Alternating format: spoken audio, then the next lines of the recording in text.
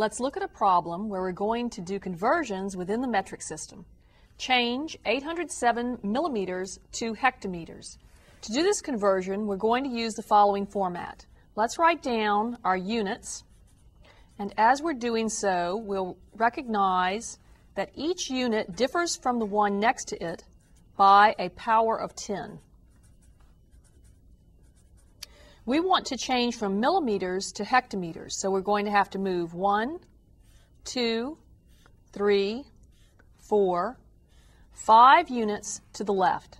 That requires us in our number to take our decimal point, which at current place is right after the 7, and move it 5 places to the left. So that's 1, 2, 3, 4, 5. We'll now need to add zeros, and so we can change 807 millimeters to 0.00807 hectometers.